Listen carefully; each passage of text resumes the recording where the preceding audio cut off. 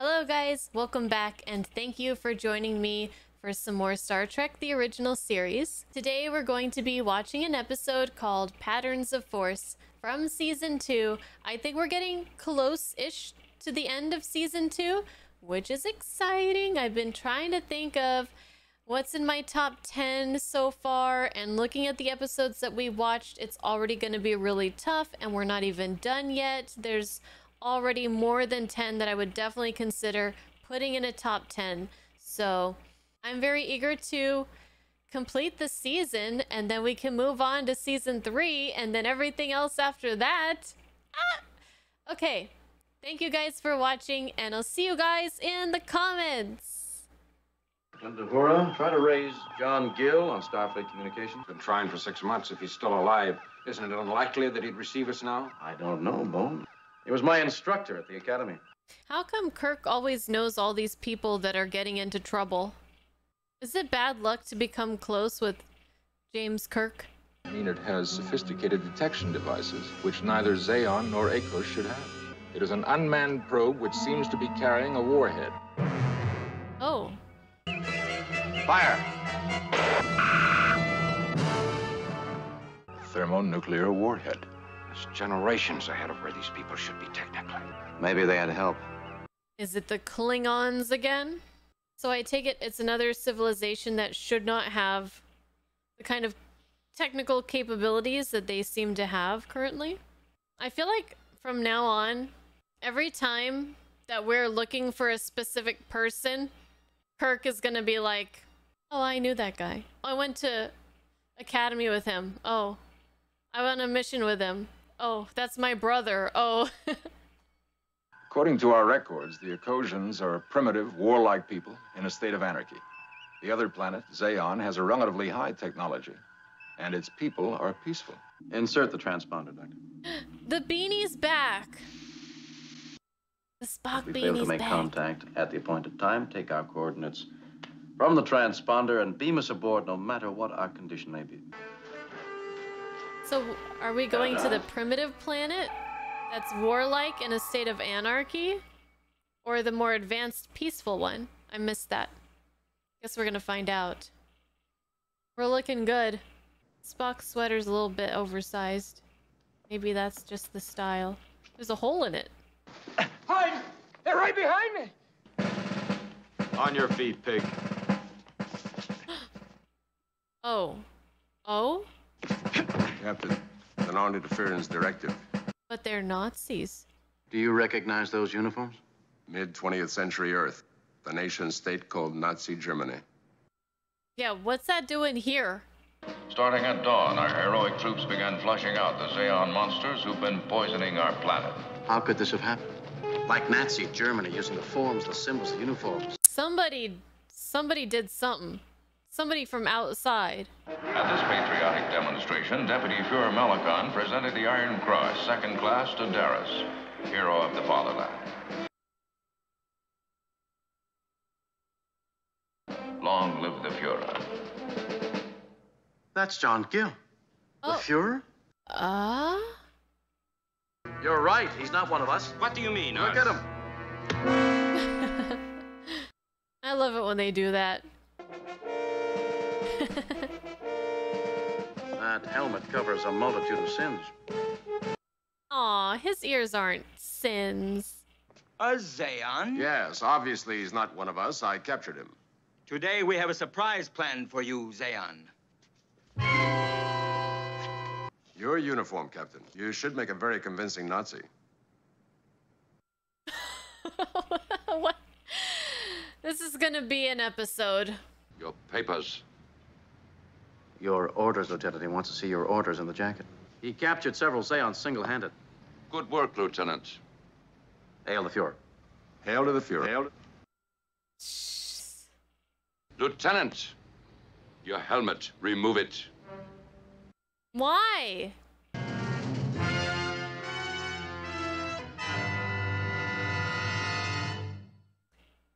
Well, now what? Oh. Well, that escalated quickly. Tell me your orders. You were sent here to kill our Führer. Confess! A rather one-sided conversation, Major. Why are his pecs twitching? Let me speak to your Fuhrer. I'll tell him everything he wants to know. Major, Chairman Hennig! you are not from Zeon. Obviously. What is your business with the Führer? I'll discuss that only with him. That's enough, Major. Lock them up. Excellency, the standing order is to interrogate and execute. Hold them for an hour. Excellency, the order is... That is my order, Major. Who's this guy in the cage they keep showing? One of the Zeons, I guess. Zeon? Gil was the kindest, gentlest man I ever knew. For him to be a Nazi. I'm curious too. How did he become in this situation? Why do the Nazis treat you as enemies? Why do the Nazis hate Zeons? Because without us, the hate would be nothing to hold them together. We came here, we thought we were civilizing the Ecosians. Were they like this when you first came here? But not vicious. That started when the Nazi movement began. It was only a few years ago. It would coincide with the time of John Gill's arrival. Taking life is so repugnant to our people, I'm afraid we'll go down without a struggle. We must get our communicators. Contact the ship. They have the injections. The transponders. Yes. And a way to shed some light on the gloom, Mr. Spock.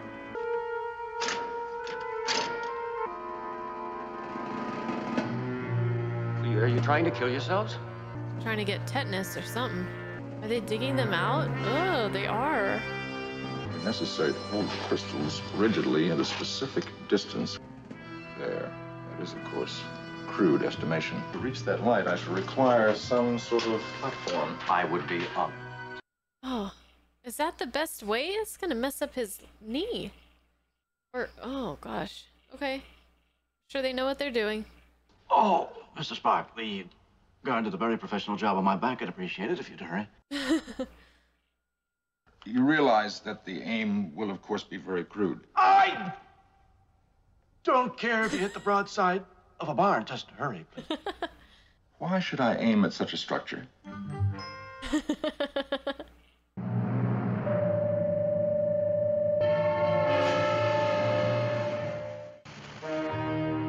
Beautiful.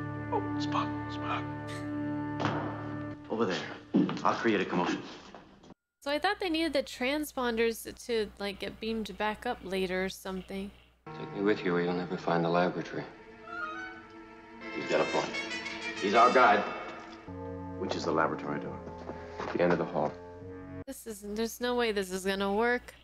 All right, Zeon pigs, move.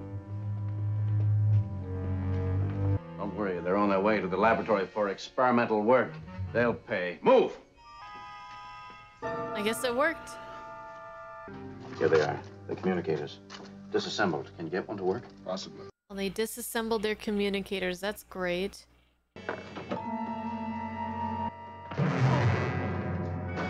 Nice one. We can steal a car, get out of the capital.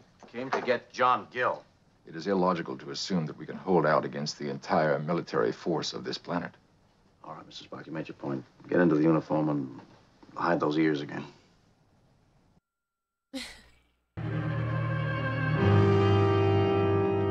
Someone's waiting for us? Who's with you? Oh, this... Oh, we're... They Okay. helped me escape from the prison. I owe them my life. This is my brother. Oh, brother. Why were you in that prison? I was trying to see the Fuhrer. If I can see him, there may be a way of stopping this insanity. Ulette is dead. Shot down in the streets. She would have been my wife. Oh, no. His fiancée. She lived for 5 hours while they walked past her and spat on her. She was dying for 5 hours, being spat on?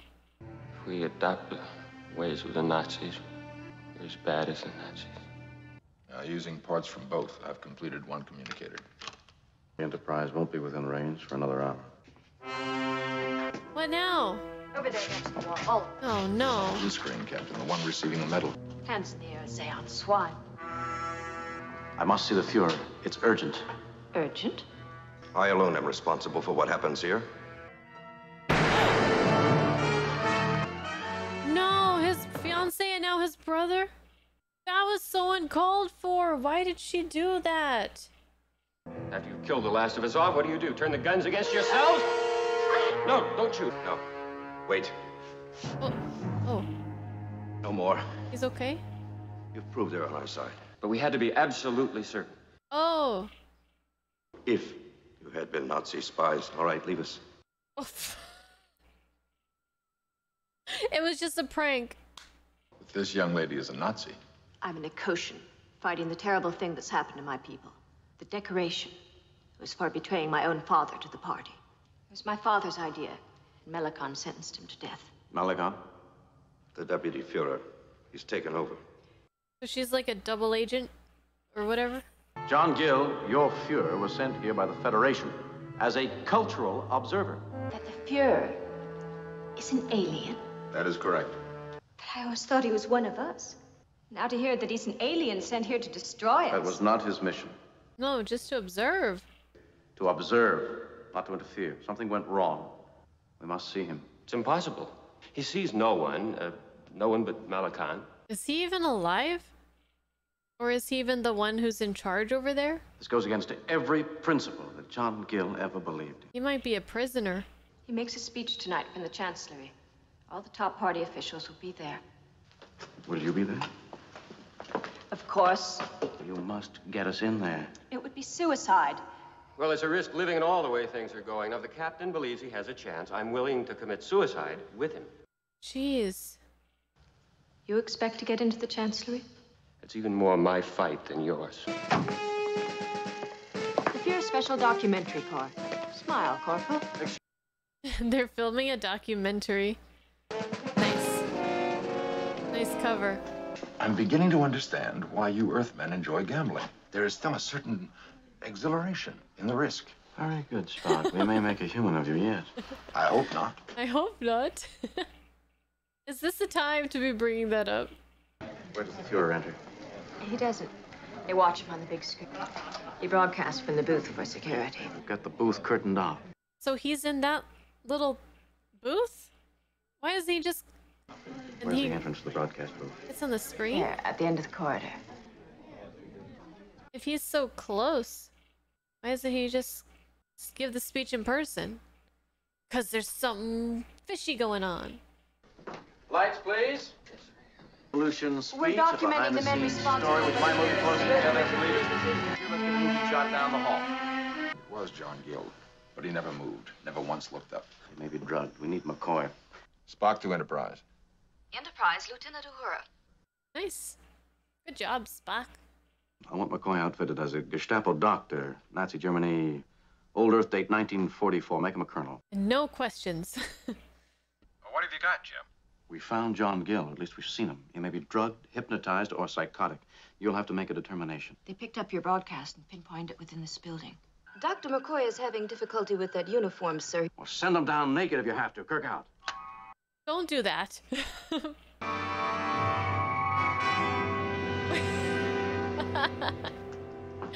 He's still getting dressed. Stupid computer made a mistake in the measurements. The right boot's too tight. We have no time for emotionalism. This is Dr. McCoy, our chief medical officer. Darris. Grumpy guy is here. What in blazes is this? What the hell is going on?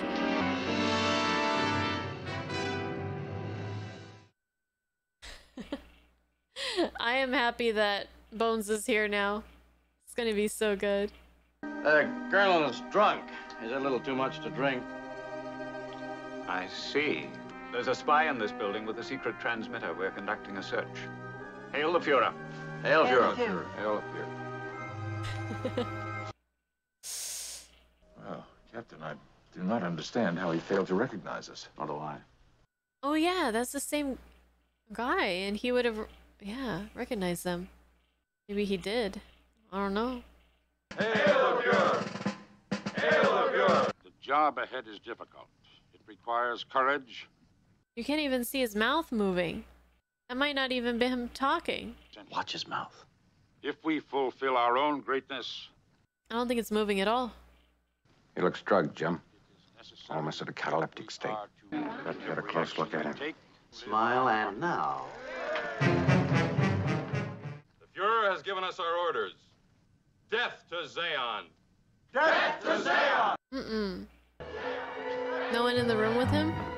Definitely drugged, almost comatose. Anything you can do. I can give him a general stimulant, but it would be risky. Take the risk. This poor guy. There's no reaction. Whatever you gave him isn't working. Increase the dosage. Working in the dark, I could kill him. Within an hour, the Zeon blight will forever be removed from Akos. It's finally begun. The stimulant's working. Glorious final. It's almost like he's in a light sleep. Spock, try to get through to him with a mind probe. If you can't, Bones, you'll have to use a stronger stimulant, no matter what it does. This is serious. Man. They don't have many options here, and they don't have any more time. Because a stronger stimulant might kill him. If you'd use the weapons you have, you could destroy the fleet. I mean, the death of thousands of Ecosian spacemen. Yes, but against those thousands are millions upon millions of innocent Zeon lives. We've got to choose the lesser of two evils. Not until we try every other option first. I've created a condition in which he can reply to questions. They've kept what's left of him as a figurehead. For the last few years, the real power has been Melicon. I thought so. Yes. Gil, why did you abandon your mission? Why did you interfere with this culture? Planet divided. Took lesson from Earth history. But why Nazi Germany? Most efficient state Earth ever knew. It was brutal, perverted. Yeah. Perhaps Gil felt that such a state, run benignly, could accomplish its efficiency without sadism. At first, it worked. Then Melicon began to take over. So he was trying to use that structure for good. You're the only one who could prevent the slaughter. He dead? He's still alive, but the drug they use is too strong. Bones, give him another shot. I don't dare. We've run out of time, Bones. A minute, Spock. Spock, take off the helmet. Poor Spock. She captured a Zeon spy that was attempting to assassinate the Fuhrer. Guards, This spy must be taken to Melicon. Alive, preferably. pass them on my responsibility. Koenig is one of us. Stall for time. And hope. He's giving him the hypo. Against the doctor's recommendation. You've got to speak. You've got to speak. This is our last chance. Note the sinister eyes and the malformed ears. Definitely an inferior race. Malformed, inferior? Professor, you've got to talk. Come on. Come on. Come on. Oh, leave the poor guy alone. Note the low forehead denoting stupidity. The dull look of a trapped animal. People. People. Turn off that camera. I suggest we leave and let our Fuhrer rest. I ordered the immediate recall of the space fleet. All units are to return to base. Melicon is a traitor to his own people.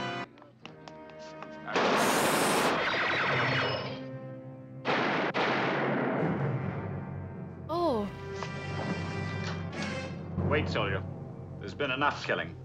Now we'll start to live the way the Fuhrer meant us to live. Did the Zeon guy The shoot him? non-interference. We must stop the slaughter. You did that, Professor. Even historians fail to learn from history. They repeat the same mistakes. Well, hopefully we don't repeat this mistake anytime soon. This definitely seems like a tale of caution, a warning. For so long, I've prayed for this. Now I'm sorry. So is he. Enoch and I will go in the air. Offer a new way for our people. For all our people. It is time to stop the bloodshed. To bury our dead. So that guy was on our side the whole time? Captain, I never will understand humans. Neither will I. But the main problem, I think, was the leader principle. What he's saying, Spock, is that a man holds that much power, just can't resist the urge to play God. Thank you, Doctor. I was able to gather the meaning. I needed that explanation, thank you, Bones. I appreciate you. Absolute power corrupts absolutely. I've heard that before. Your whole Earth history is made up of men seeking absolute power. Spock, you obviously don't Gentlemen, we've just been through one civil war. Let's not start another. I'm not even sure where to start with this one. I was definitely not suspecting that I was going to see the Nazi insignia and Nazis in a Star Trek the original series episode, but here we are. I wasn't sure where they were going to go with this, but I think I see where they were trying to go with it. I mean, it's not like it's... They kind of do spell it out at the end there, for sure.